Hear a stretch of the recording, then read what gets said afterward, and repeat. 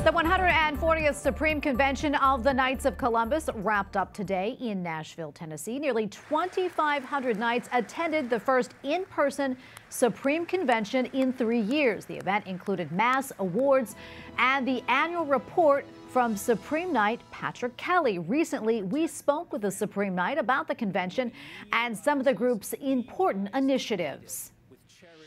And joining us now is Patrick Kelly, Supreme Knight of the Knights of Columbus. Mr. Supreme Knight, great to see you. This is the first in-person convention in a few years, and I know you're first as Supreme Knight. Can you tell us what it's like to be back, and what have been some of the highlights? Well, you know, it's great to be back in person, and there's a tremendous amount of energy here with all of our members of the Knights of Columbus and their families. You know, it's been 3 years since we've met in person, so there's a tremendous amount of enthusiasm, and we enjoy being with one another. That's what our faith is all about, and that's what we're about as Knights, is being together. Yeah, and I understand there was an award ceremony where some of the Knights were honored for their work in the community. Can you tell us more about that and the work that some of your brother Knights are doing?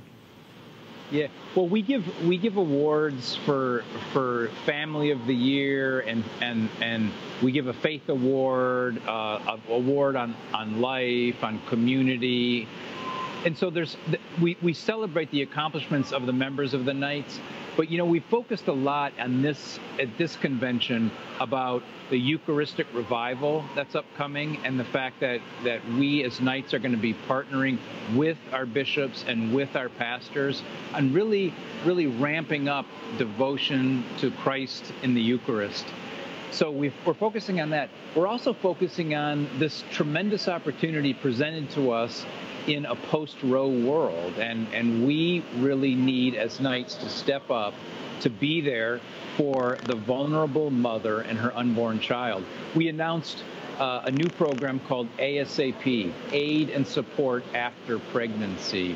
So our councils are really going to be partnering with pregnancy resource centers to give them the resources that they need to help women in need. And that is so fantastic. I also understand that this was the first time the Blessed Michael McGivney Medal was awarded. Can you talk to us about the significance of this award, what the medal represents, and also who the recipient was?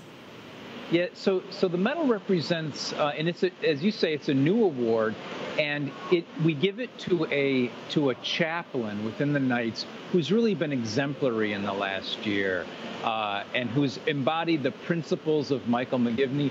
This year, it went to Father Keller, who was a state chaplain in New Mexico, and he's just done tremendous work in terms of helping the poor and helping the underprivileged. And it really embodies the principles that McGivney founded the order with: charity, unity, and fraternity. So it's a new award, but we really want to honor our priests because they are a part of everything the Knights of Columbus do. So that's what the award is about. Yeah, that's so great. Well, thank you so much for taking the time to speak with us. We really appreciate it. We're grateful. Yes, thank you very much, Tracy. It was great to be with you.